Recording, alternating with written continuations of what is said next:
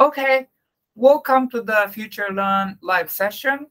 Today we have a special guest, Alvina here.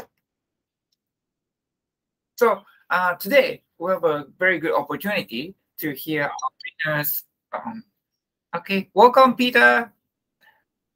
Today we have a very good opportunity to listen to Alvina's experience as a professional astronomer. Alvina is a professional astronomer. Hi, Peter. Today we have Alvina. Alvina has a PhD from UCL, right? Yes, that's University of College London. Yeah. So she's a professional astronomer, and then she has many international experiences. And today, we should be able to hear a lot of experiences from her. So first, Alvina, thank you for joining us. And then could you introduce yourself a little bit, please? Oh, sure. Should I do it with my slides? Oh, yes. Oh, Yeah. you have a slide. So Just a let's little try bit. to share your slide. So it will be like this here. Yes.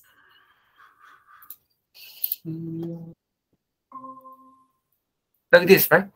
Yeah, or you can maximize it. I'm not sure. Yeah. Like this. Or Okay. yeah, that's fine. Or Is it better on a separate window? yeah, maybe for recording, I suspect. Yeah. Okay. Yeah. Let me try to put it in a separate window now. Then like this, like this.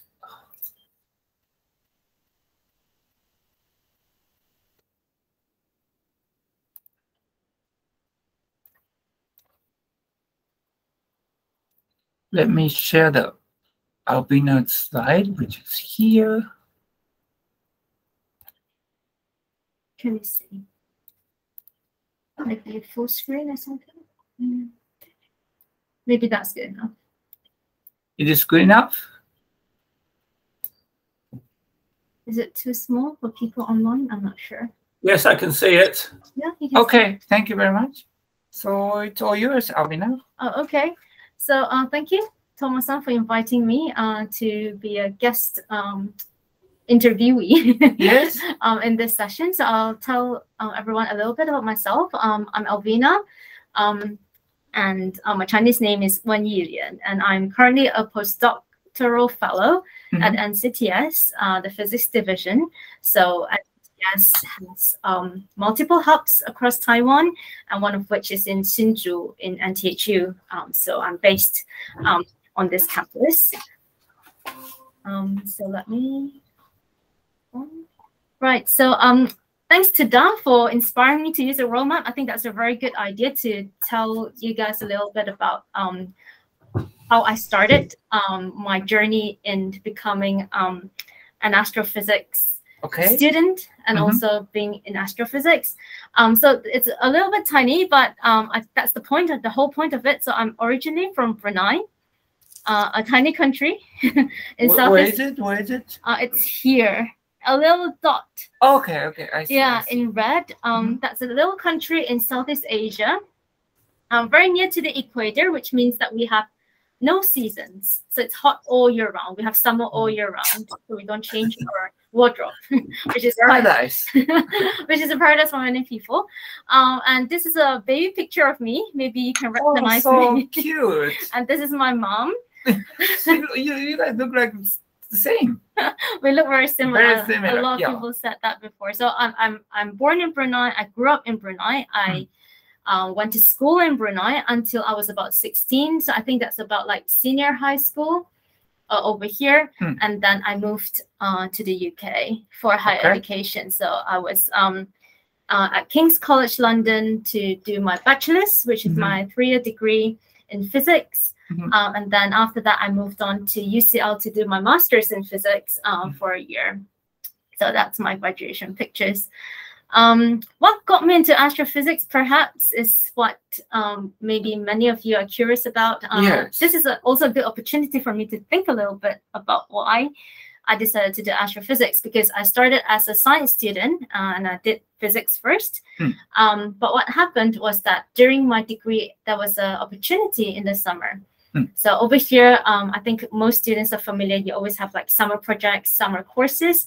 There was a Arctic Science School, and it was in the Swedish Institute of Space Physics in Kiruna. So perhaps some of you have heard of Kiruna. It's an exotic little town north of Sweden.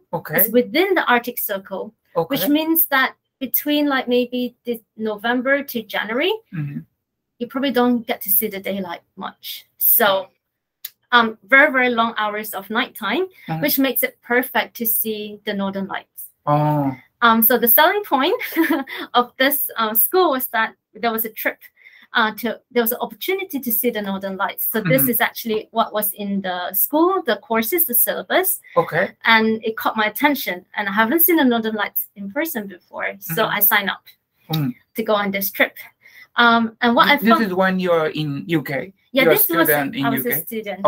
Yeah, in the UK. So it was one of the summers I decided I'm not going to go home for that summer, but I'm going to sign up to this school and learn more about astrophysics and also see the northern lights. When I was compiling the slides for this session today, I found out that this school is still ongoing. So it's an annual thing. They still do it now. So for students who are interested to see the northern lights and learn more about aurora physics, you can have a look at this website. And so I can still join. You can still join and see the northern lights. There's an opportunity. Is there age limit? I think it's only for, maybe it's only for students. I think it's free, mainly for students. Free for students. The classes are free, I think. But the trip, so basically the flights and the hotel, unless you get like a scholarship, otherwise you have to pay for it. I think that's what's the makes sense current situation. But please check this website for more accurate information. That was what I had when I had a quick look. So this is maybe they can see my cursor, but this is the Institute of Space Physics where the lectures were held. Really nice. Lots and lots of snow. I've never seen so much snow before in my life until then. Did you say this is summer school? It's not really it's a school. I can't remember if it's summer or winter. It was. But there are a lot of snow. So. Yeah, it was a lot of snow. So it must be winter then. Yeah, winter school. And then, but the sad thing was, I was there for about a week. It was snowing so much. We cannot see the northern lights. After there are clouds and snowing, so yeah, too much. We tried every night, but we couldn't see the northern lights. But that was when I realized that astrophysics is really interesting, really beautiful, and I thought like I'll give it a try. So when I was applying for my master's, I decided to do some smaller courses, electives on astrophysics. And that was how I started having some interaction with astrophysics and learning about astrophysics. Yeah. Then after graduating from my master's, I decided that it's quite fun. So I decided to apply and study for a PhD in theoretical astrophysics. So that was how I moved on from physics to astrophysics. Still in UCL. What did you major in at master? Oh, it was in physics. Not astronomy. No, not astronomy. So I was a physics student throughout until my PhD, and then I switched to theoretical astrophysics. I was still in UCL, but UCL has multiple campuses, and the PhD in theoretical astrophysics was in a place called MSSL. So that stands for the Millard Space Science Lab. It's a huge mansion on the hills of Surrey. So it's really nice in the summer. You can see cows. Oh, so cute. There's a cow farm. So if you're lucky, you get an office that's facing the hills. You can see cows in the summer. Yeah. And there was one time there was an electricity power cut, and the gates were open. The cows escaped. It was quite dangerous. What did you do? Was that dangerous? Yeah, we got an email from the security of the campus saying that do not come in. There are cows on the loose. We need to get them back before you go in, because they can be quite dangerous. And yeah, because some people drive in to get to work. Because they're big. Yeah. So that was one thing I remember really well. This is people in my office. Perhaps Thomas-san may recognize that this is Alice when he was younger.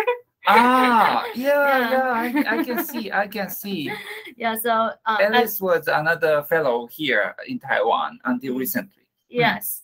So these are some people in our office. I think most of us are still doing science. Some people have moved on to work in industry. Okay. But this was a little party that we had after work one time. Looks fun. Yeah. Yeah. So it's quite a diverse community. People work in different fields, even astrophysics. And this is as we all know, we need a lot of coffee when we're doing research. So much. So this is a little coffee there's machine. a coffee tower. Yeah, so we contribute, we chip in to pay for coffee Okay. in our office. So this is a little coffee machine and built a coffee tower.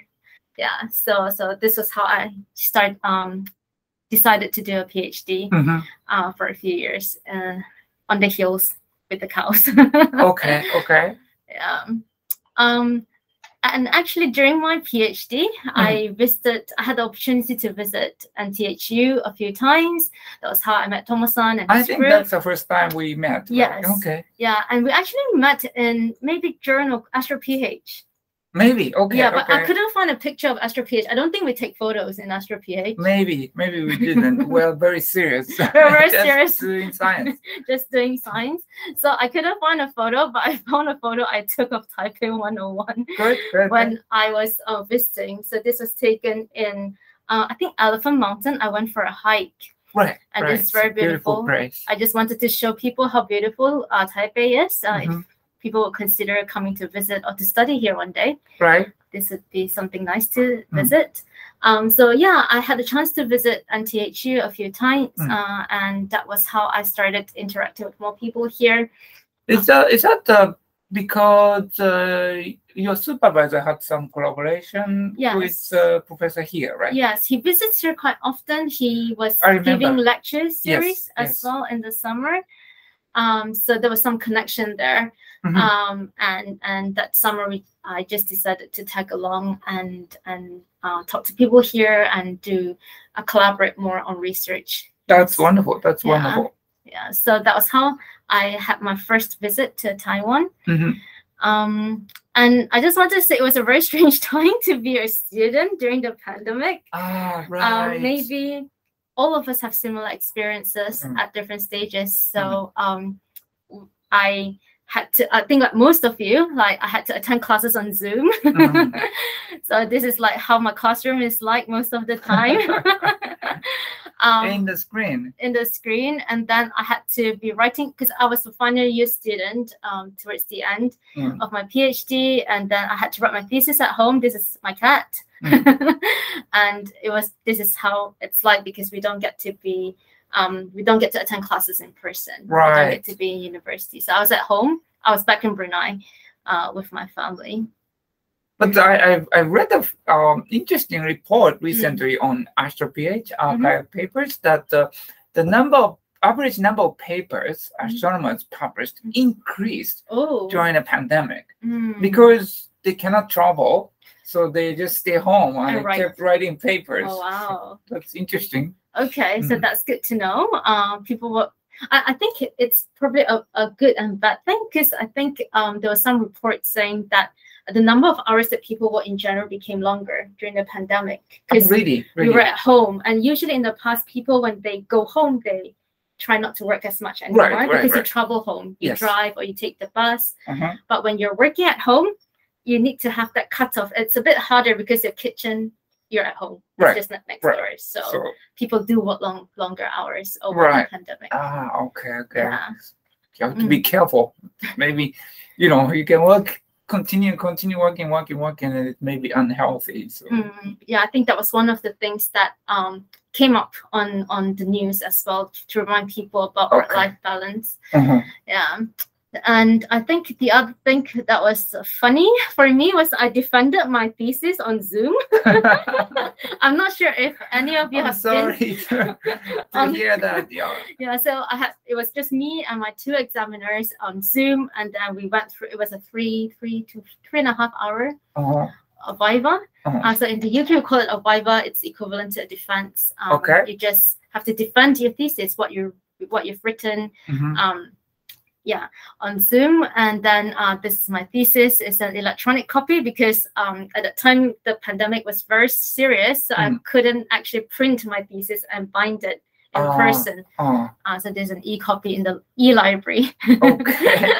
And then I graduated on Zoom as well, which was a very interesting experience. Yeah. I couldn't get the robes on time because they have to be delivered from the UK. Right. So I just wore my old hat from my degree. Oh, that works. This is my room where I wrote my thesis, and then just announce the names as if that you were walking up the stage, but you're just sitting there, and you turn on the video when your name is announced, so people can see your face when your name is called. Yes. And then the link is sent to everyone, so like your family, so as if they're there in person to watch your lecture. They can watch it. Oh, that's nice. That's nice.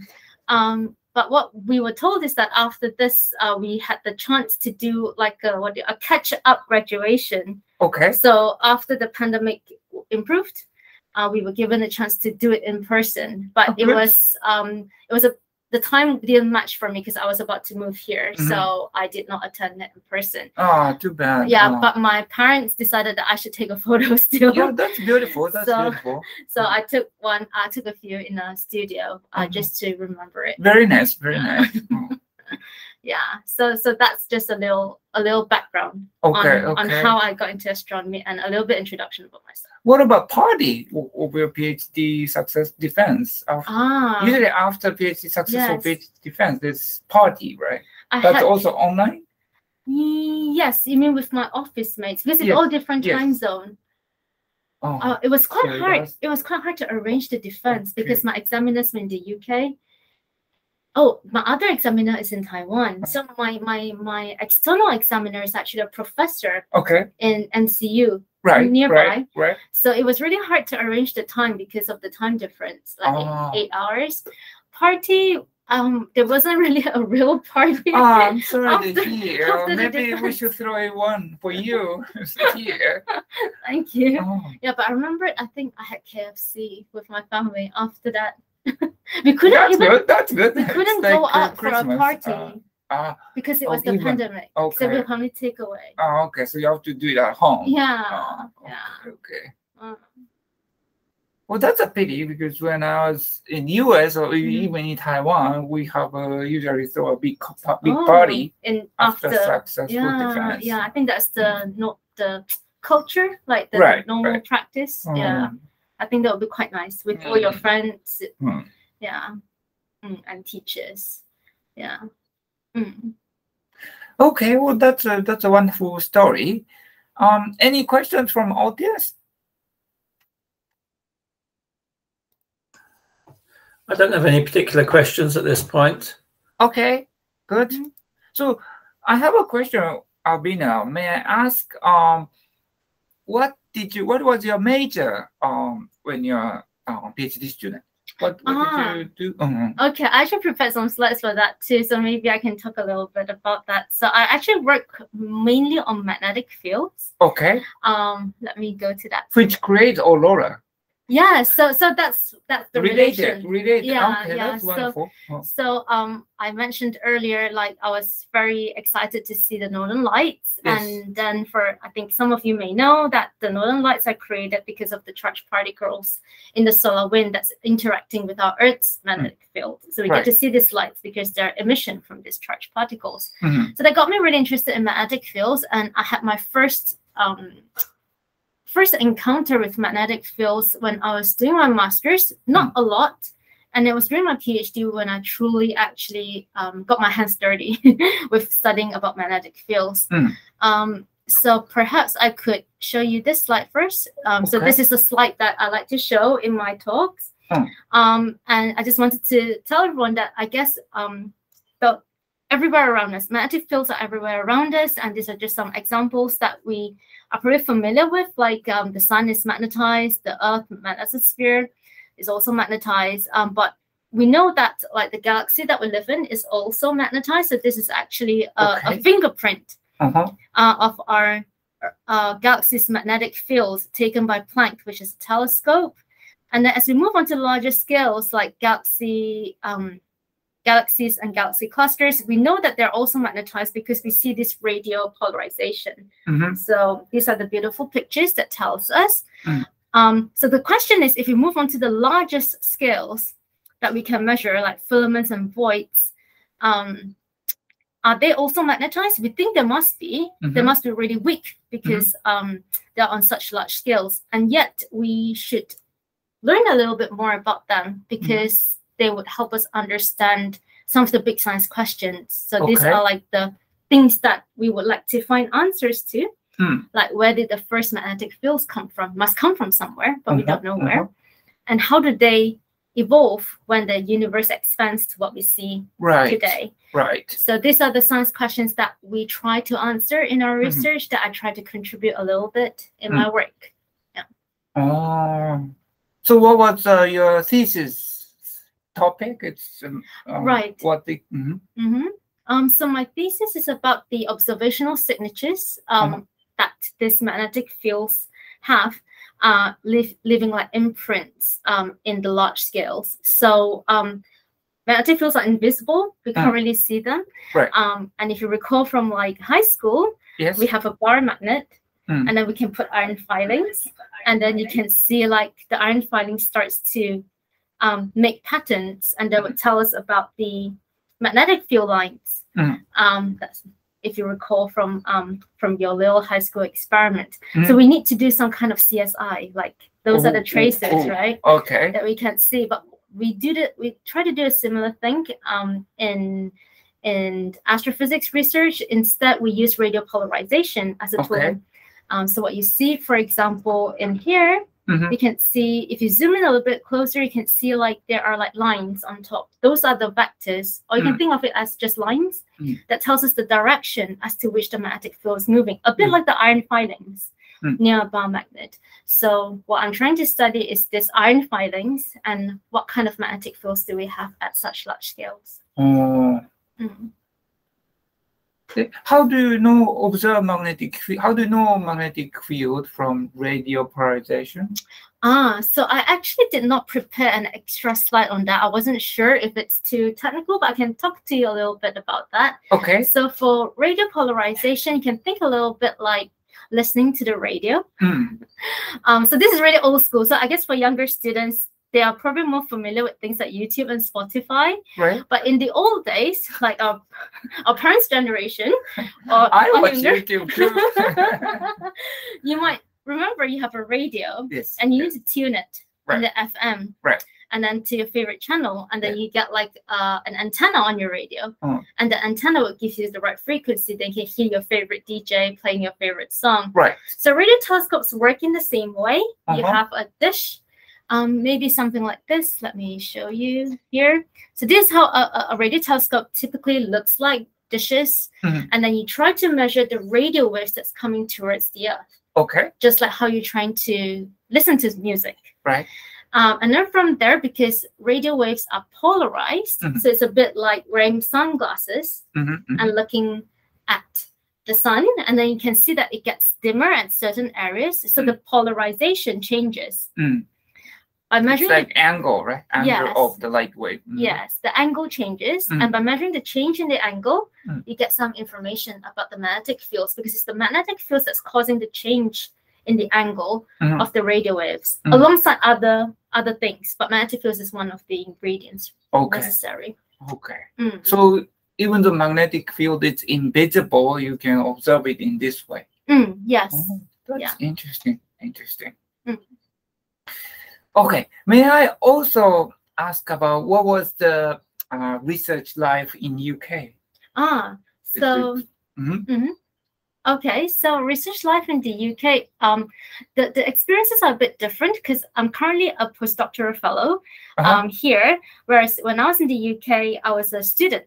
So I think the experience as a student and as a postdoctoral fellow could be quite different. But let's start with being a student first. So in the UK, I think being a student, we get a lot of opportunities to go to classes. I think one of the differences would be like during your PhD, at least in Taiwan, I think students are required to still take classes. They still get credits. That's right. In the UK, we don't have to take classes. There are no mandatory classes. No classes? You can sit in the class if you want to learn something, but you don't have to sit for exams. Really? Yeah. But then there will be no students in the class, no? They are still students. They're postgraduate courses, so master students have to take exams. So they will be mostly master students. Okay. Yes. PhD students do not have. Yeah. It's not compulsory. Okay. Yeah, but That's people do come in to sit and learn something more if they want. So that's one of the difference, I think.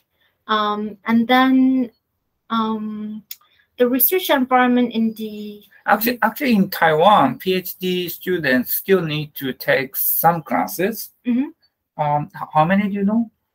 So actually, PhD students are a little bit busy, especially during the first couple of years. I noticed. Yeah, and one of the difference I noticed is as well as PhD students in Taiwan work really long hours. Or maybe most of the people I shared an office with when I was a visiting student, they work really hard. Okay, that's good. That's a little different from my students, no? No, I think your students work hard too.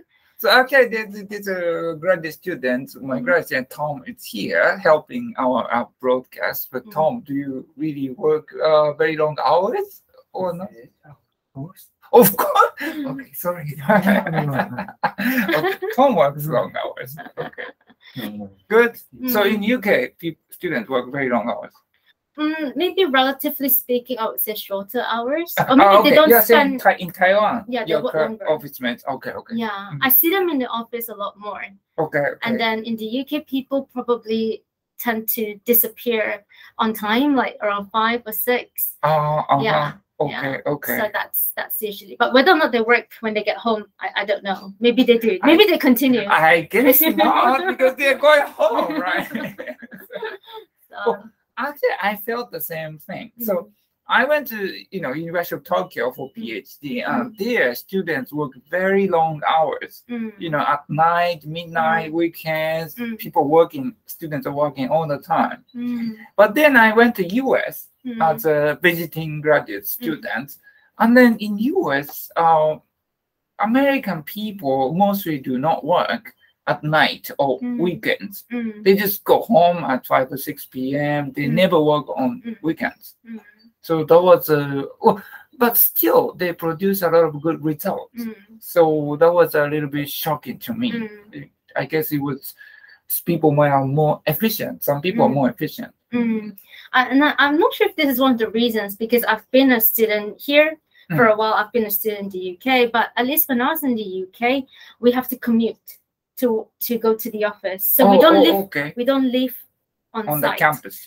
Yeah. So in my earlier slides, I said that I was on the hills, right? So that was quite secluded. It was like near a village. And then we usually have to carpool. So a few of us would share the petrol costs, get on the car, and then go to the office together. And because, every day? Yeah, every day. Like that? Okay. Yeah. So there's the public bus only is very irregular because it's in the village.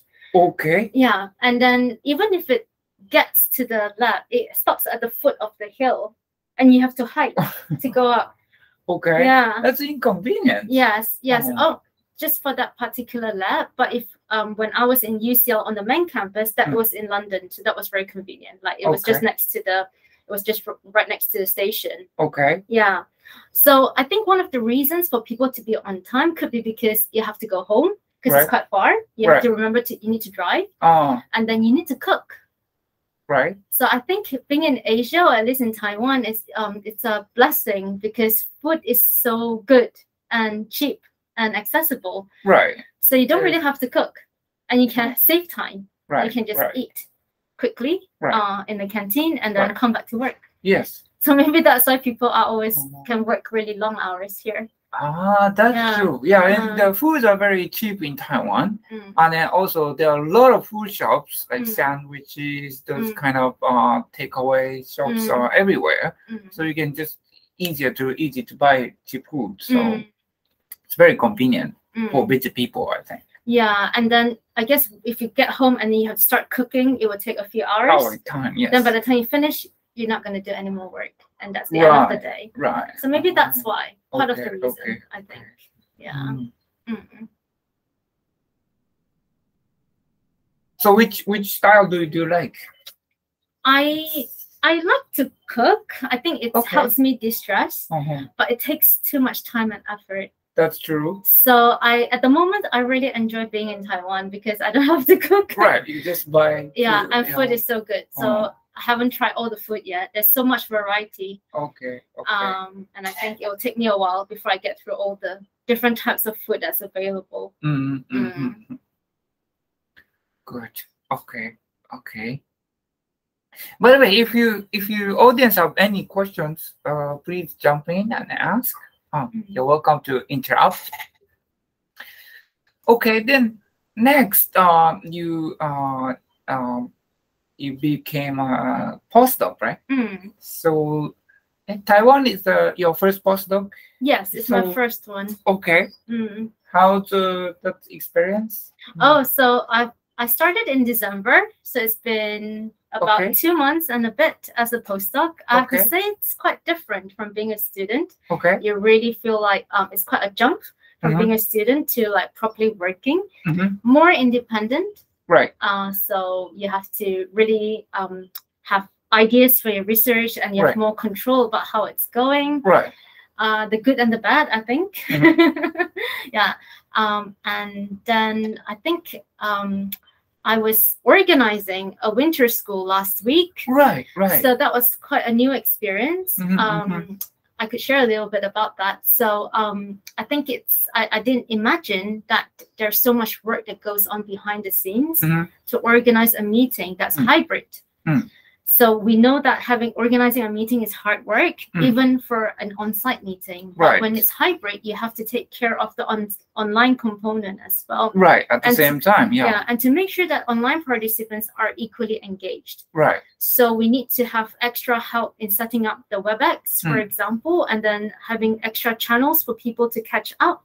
Because one of the good things about hybrid meetings is that students who are not in the local time zone can join. So people from all around the world. Right. In the past, only students who can afford to travel can come to conferences. Right. But now it's open to everyone. I think that's one of the great things that came out from the pandemic. So more accessibility for everybody.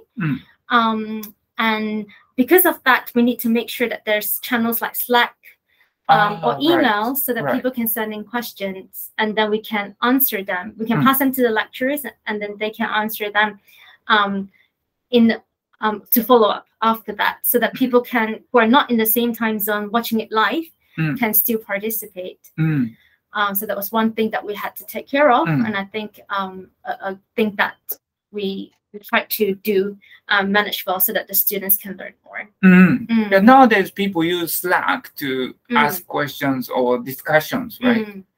I found it quite useful because another reason is the time during the conference is limited for questions and discussions. But Slack is open all the time, so you can continue discussion even after the session is over or talk time is over.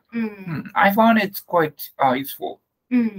Yeah, and how even like speakers have to get used to all these apps. Like Google Meet, additional work. Yeah, sharing screen, answering questions, setting up the pointer, recording. Right. But Tomo-san is a YouTuber, so you are very familiar with all this already.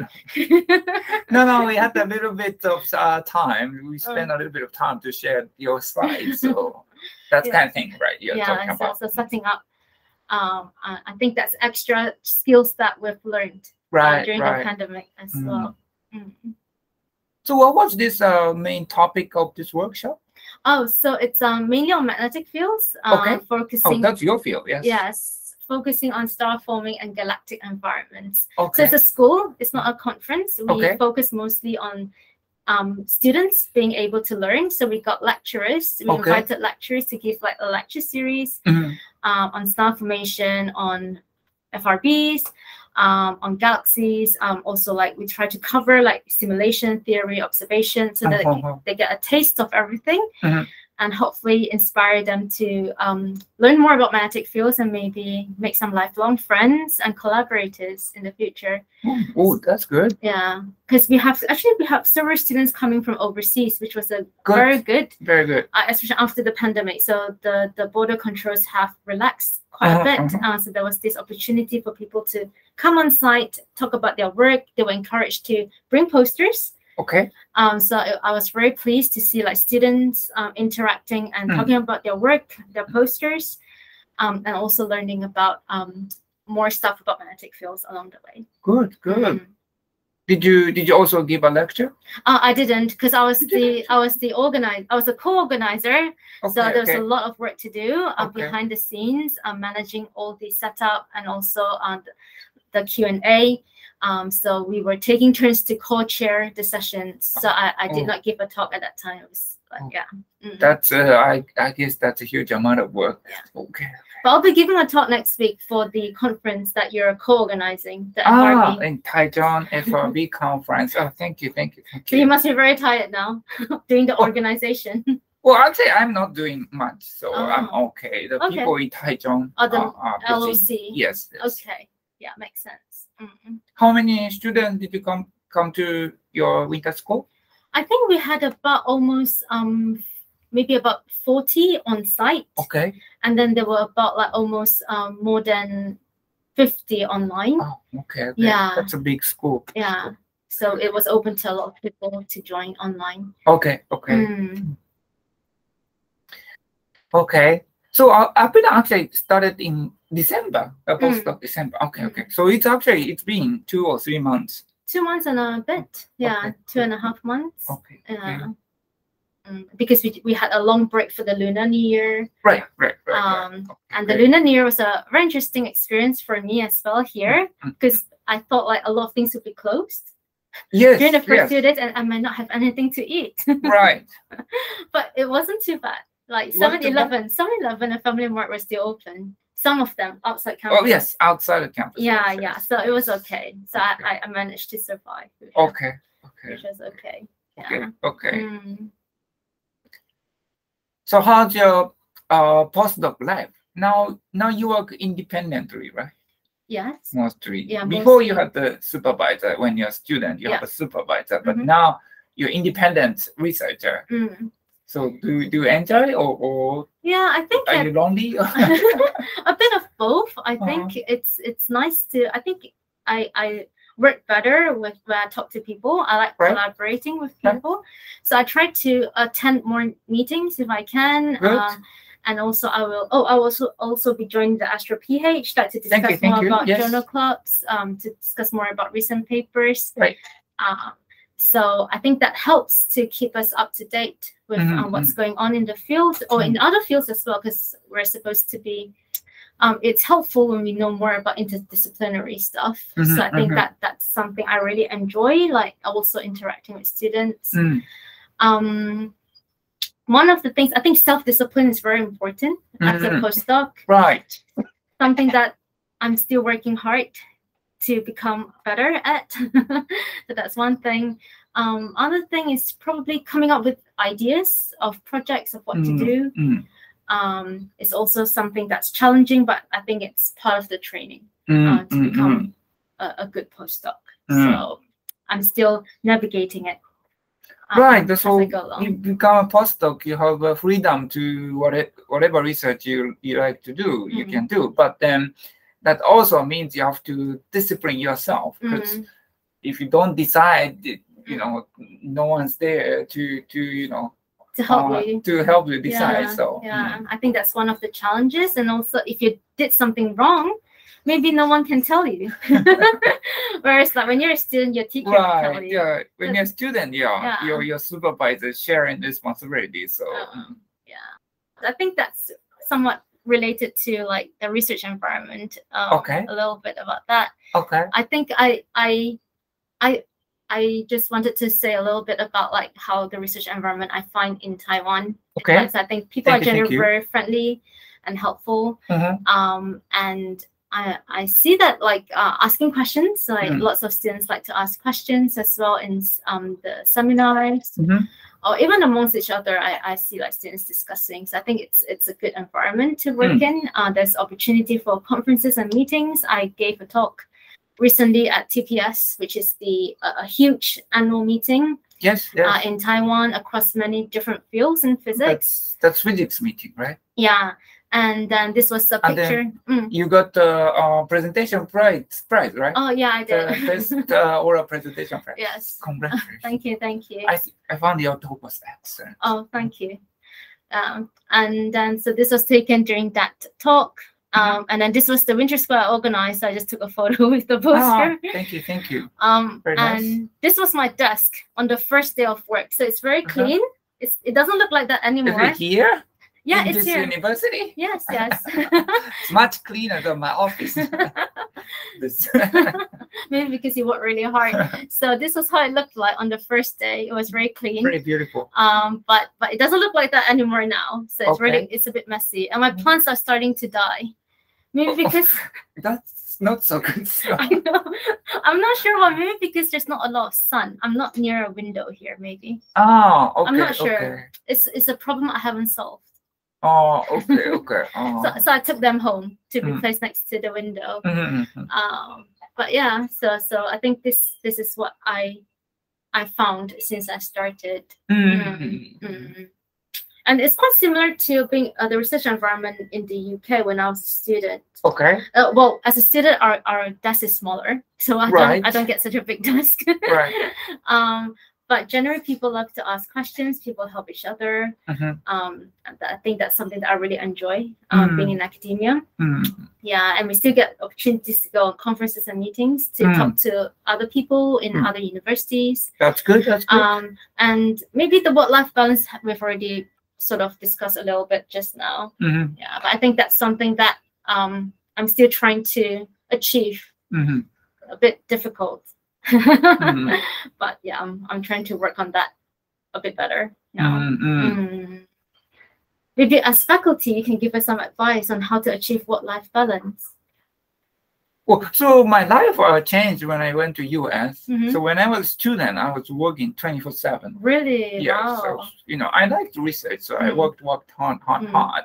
But then I went to US, and then I saw people, even good researchers, take break on weekends, at night, and then so I learned, okay, I need to be more efficient. So then I try to be more efficient.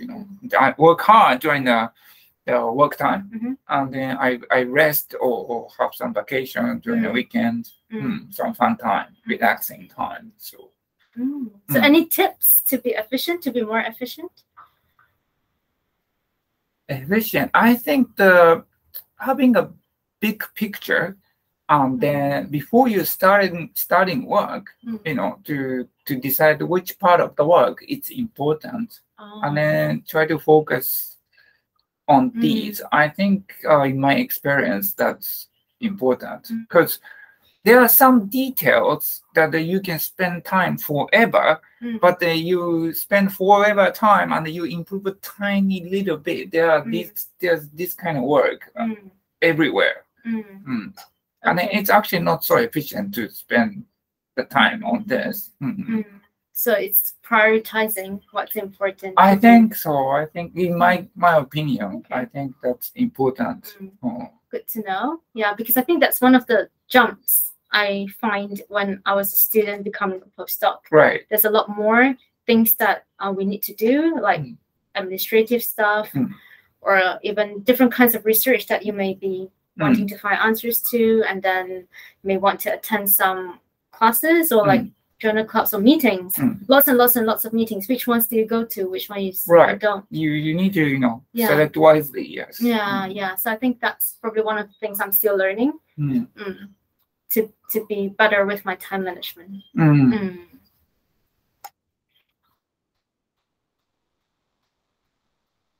Well, for example, like so I'm an observer. So you observe a very important target, but you also have a data of not so important target. Then which one you want to spend more time? It's obvious, right? You want to spend more time on important target. But if you want to do everything perfect, then and then spend a lot of time on not so important targets, that takes all of your time on weekends and at night. So, but that's, after all, it's not so important target, right? So I think that's a good analogy. That's one example. Oh, good to know. Yeah. So that, I guess that brings me to like the living environment as a comparison. Okay, beautiful pictures. Yeah. Yes. So I think living in Taiwan generally is like people are very friendly. The cost of living is more affordable as well. So compared to the UK, for example. So in terms of rent, in terms of food, okay, utilities like gas, electricity, I think Taiwan is generally more affordable. Okay. And I've already mentioned earlier, I think the food is really good. Good. So I like the food. And living here is generally very convenient and accessible. For example? For example, you can buy flight tickets in 7-Eleven. That's what I found out recently. Flight tickets? Although I haven't tried it myself, but I saw it on the machine. That? Yeah. You can? You can. Really? Yeah. Oh, that's good. And then obviously you can get parcels sent to 7-Eleven. You Yes, that's can pay for your phone bills. You can get everything there, almost everything, it seems. Yeah, so I think convenience stores is something that I particularly enjoyed here. Yes, very useful. Yeah, very useful. Public transport is very reliable and fast. So that's also one thing I noticed that's really nice here. Yeah, and I put a photo, so then this is the biggest big city, the biggest shopping mall nearest to us. And then this is like how we survive here. So this is where the food is. 7-Eleven, convenience store. This is in Xiaochibu. Yeah, and then it's a students' cafeteria. Yeah, there are a lot of cheap restaurants. Cheap food. You can see McDonald's at the back. Yeah, so this is where you get lots of food. And recently, it's the what do you call it? The plum flower is what it's called season. So this is just at the garden just nearby our campus, inside our campus actually. It's beautiful. Yeah, so you can see lots of I couldn't find the pictures I took, so there were pictures of the flowers that I took. And yesterday was the last day of the Lunar New Year, so traditionally people eat rice balls and sweet soup. So this is red bean soup, and this is the rice bowl. So I took a photo of that. Did you eat that? Yeah. Oh, that's good. On the last day. I didn't. Oh, you can get it from the shop, like just near the campus. Okay. You don't have to cook it yourself if you're lazy. Yeah. Very, very nice. It looks like a moon. So. I think that's why we eat it on the last day. Apparently, it's to signify like reunion. With family. So you have a family dinner at home. My family is not here, but I still like to eat sweet stuff, so I still got myself one. Very nice. Yeah. You're more getting familiar with Taiwanese culture. Yes. I ate regular food yesterday. Because this is available every day, I think. But yesterday there was a long queue. Really? Because it was the festival. Okay. Yeah, so you can eat it anytime. Okay. You like. Good. Yeah. Good to know. You're enjoying the life in Taiwan.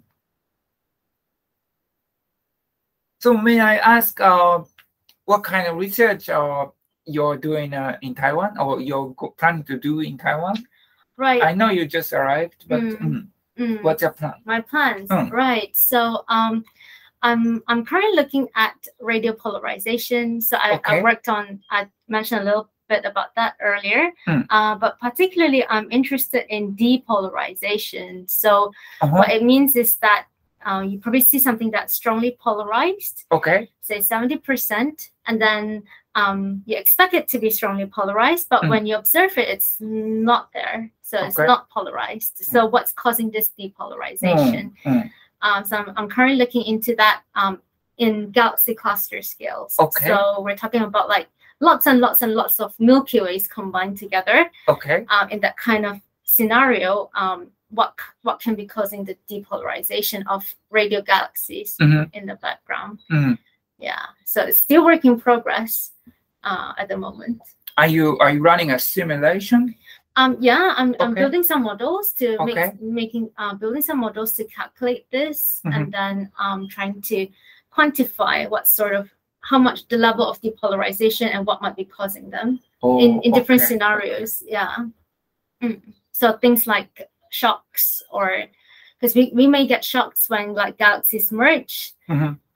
So with situations like that cause depolarization, or when a little galaxy falls into a big one and stir it, would that also cause some kind of depolarization because there's activity? So things like that. Yeah.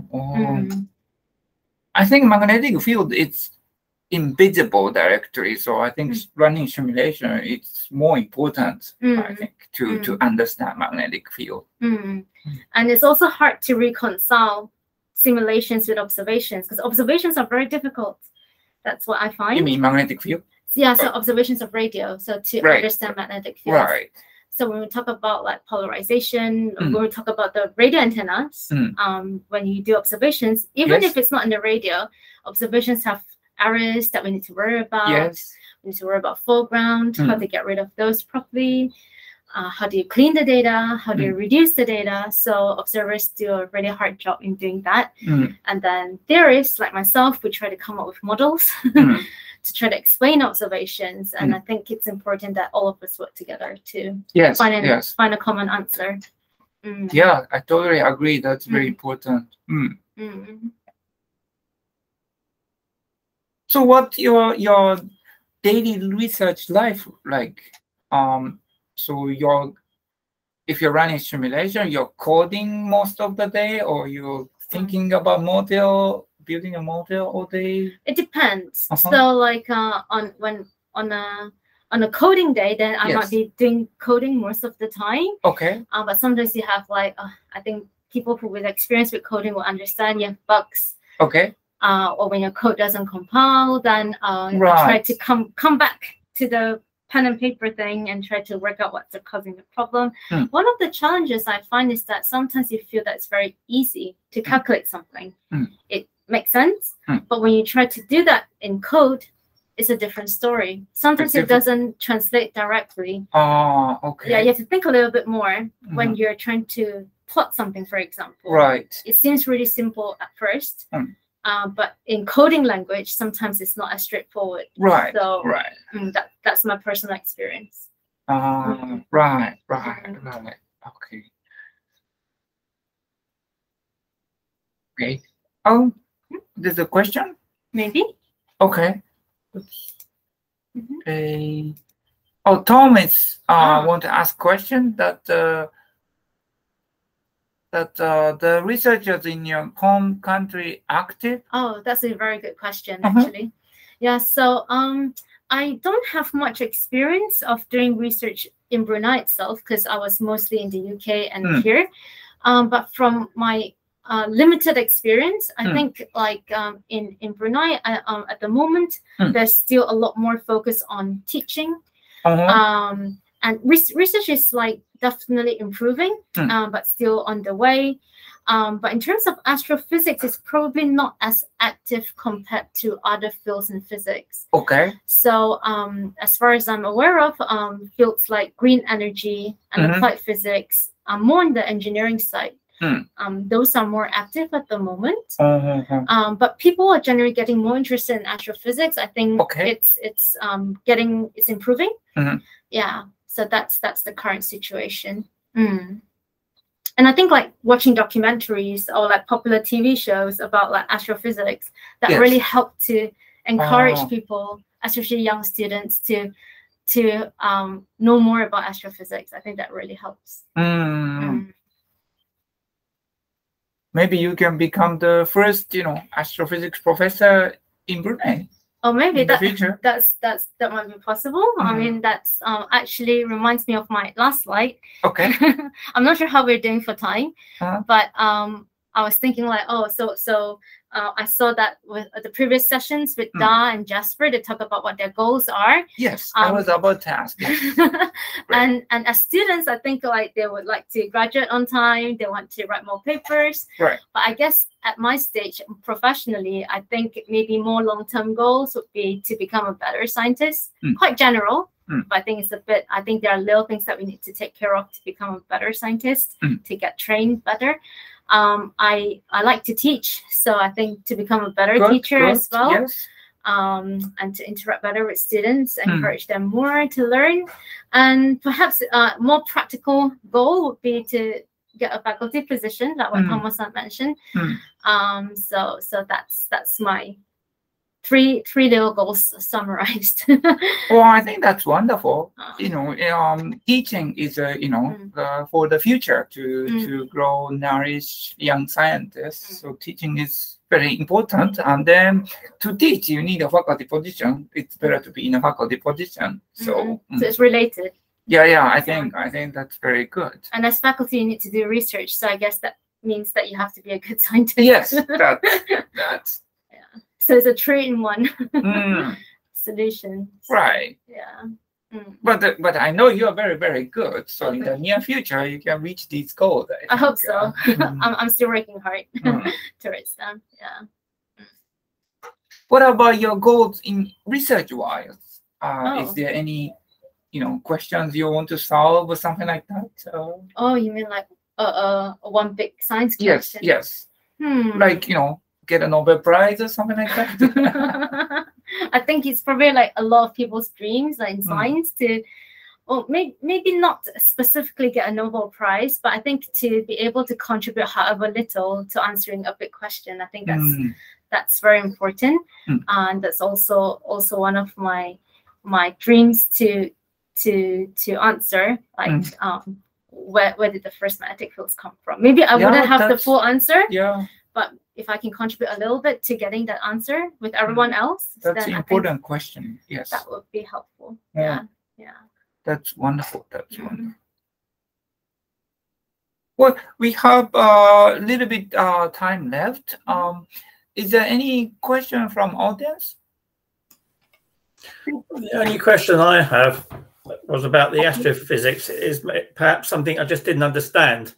That is the idea of, I'm aware the sun has a magnetic field and the Earth and other planets and so on, but you seem to be talking about the whole galaxies and even galaxy clusters having magnetic fields. Am I misunderstanding this? I can't remember what a radio galaxy is. How can larger structures have magnetic fields, and how can you study that? Right. So so the sun and the Earth, so things like this have magnetic fields. And then if you think about our solar system, so planets have magnetic fields. When you have a bunch of planets and a star, like the sun, you have the solar system. And then if you have bigger things than that, so it's a bit like having small things to big things. So if small things are magnetized, you have lots of small magnets together. Then when you build bigger things, you would expect bigger magnets. So in that way, you can think of like galaxies and galaxy clusters as a bunch of bigger things which are magnetized. So they have magnetic fields too. But because these are such large scales, right, then the magnetic fields would be weaker than what we would expect. And because they're weak, it's hard to measure. But we need to measure them because at such large scales is where we may have some hint as to where the first magnetic fields come from. Because if you think about it, like with smaller things like galaxies and galaxy clusters, which are probably having more activity, then this sort of activity, you can think of it as like moving things, then you probably lose information of the history of where the fields, how the fields look like at the very beginning. But if you go on much larger scales, you can think of it like empty spaces. It's quite quiet. Then if you have the first magnetic field somewhere there, then you may be able to tell what created it or what sort of properties it has. So that's why we would like to probe to much larger scales to understand the history of where the first seed fields come from. Okay, thank you. Thank you. Thank you, Peter, for asking a good question. Okay, how about Tom? Do you have any more questions? The question is same as the Peter's. And I also want to know why does the have such this large scale magnetic field? How to create this such large scale magnetic field? Right. So we don't know, right? So the thing is, like, for example, there are some models that some people who think that the first magnetic fields are created during the Big Bang. Could be possible. So just planted there, the universe expands and then things form and then reappear. So that's why we have magnetic fields. Some people think that maybe we don't have magnetic fields during the Big Bang. Maybe it's only after we have the first stars and the first galaxies. Then these first stars and galaxies starts to generate magnetic fields, and then input this magnetic fields into the nearby intracluster medium, for example, then that might have created the first magnetic field. So we still don't know the answer, and that's why people are still working very hard to understand this direction. Okay. Thank you. Thank you. Okay, thank you, Tom, for asking a very good question. So it's about time, but Alvina, do you have any messages or something you still want to share? Perhaps to close, I'm not sure. Do we mostly have students watching this, or like people of various ages? Students, yes. Well, students, but there are people with various ages can take this course. Right, so, right. Oh, that's really cool. So I hope that this little session has inspired you to learn a little bit more about our universe, or to actually have a bit of a insight into how like astrophysics work in real life, not just being a student, but also daily working life. And if you have the chance, maybe you can consider visiting Taiwan, either on holiday or to consider studying here or working here. I think that would be a good experience. That's wonderful. If you like, you can also contribute 1 or 2 courses in this lecture. Okay. If you like teaching, is something you could consider in the future. Okay, yeah, maybe. Might have a think and have a look at what this course is like. Right. Okay. Okay. Okay. Is there any last-minute questions or comments? If not, thank you very much for joining the session, and then thank you very much, Alvina. Okay. Okay. Then we will finish the session here. Thank you for joining, and then see you next time. Thank you, Peter. Thank you, Tom. Thank you. Bye-bye. Thank you, Leo. Bye-bye. Bye-bye. See you next time. Bye-bye.